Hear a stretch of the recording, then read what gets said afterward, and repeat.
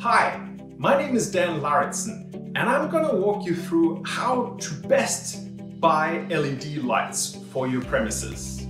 Now, I'm going to show you our PS-UFO-MAX as a demonstration and show you what to look out for when you buy LED lights for your site. The first thing you want to look out for is the energy efficiency of your fittings. Usually traditional lights have got less than 100 lumen per watt output. Now, just to put that into perspective, this fitting provides 185 lumen per watt energy efficiency. That is unrivaled, top of the range.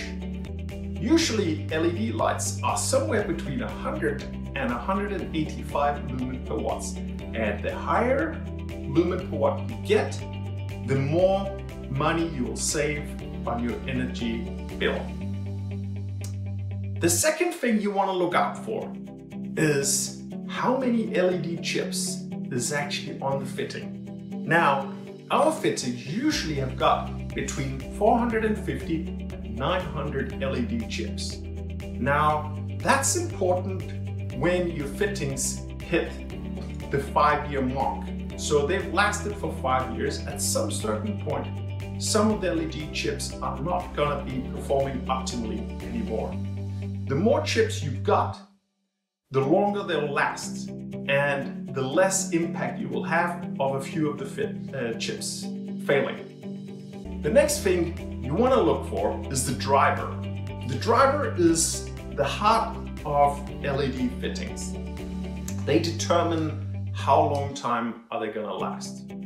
Usually you wanna make sure that you're using a high quality driver, and that will usually push up the price quite significantly because the drivers is a huge part of a huge costly component if you wanna use a good quality one that will last longer, right? A good quality driver will last a minimum of 5 years, if not 7 or 10, and we'll get back to that.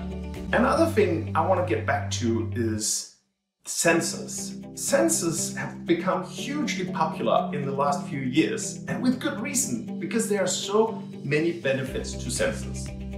On this fitting, the PS-UFO-MAX, we have both motion sensors as well as daylight sensors. So I'll walk you through both of these. The motion sensors basically detect if there's any movement within your area, let's say between 15 meters away from the fitting, right? So you've got an aisle and you haven't got that much movement all the time. You've got a guy in a forklift coming in on a regular basis. Every time he comes in, when he's 15 meters away, the lights will turn on and they'll stay turned on between 1, 3 or 5 minutes, depending on what you need. After that, they'll dim down or turn all the way off. All of this can be preset. But imagine that you have a warehouse running 24/7 and you've got, aisle number 35 where people only come in, let's say once a day. The rest of the time the lights would traditionally be on. With these sensors, they will turn on when somebody enters the aisle. 5 minutes later, they'll turn on, dim down and turn off, and you will have saved loads of energy. Not to talk about the lifespan of the fitting. Because with LED lights, the more that they're turned off, the longer they'll last. And that's why we love sensors, because not only do they save a lot of money on the energy efficiency, but they also make the light fittings last longer by using them less.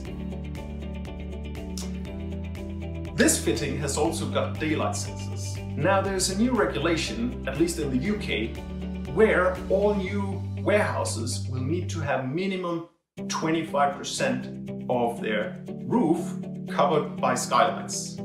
Which means that most of the new buildings that you'll see can benefit from having daylight harvesting sensors. They work like this. Whenever the sun is shining and you have more than 300 lux inside your warehouse, these fittings will dim down and turn off.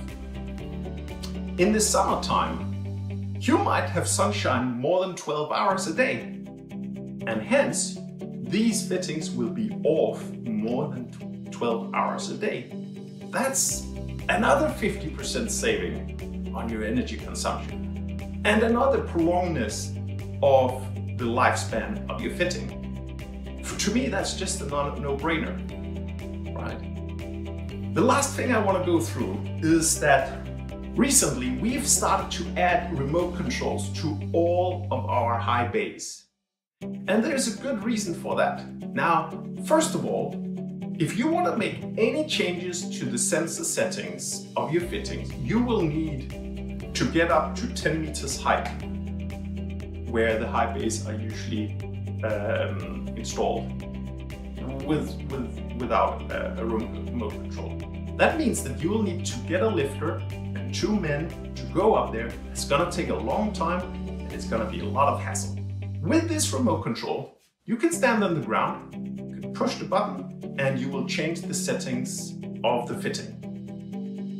You can change the standby settings to 3, 2, 1 minute or 5 minutes, whatever you need. The other thing that you want to use this for is that you can actually dim up and dim down the lights.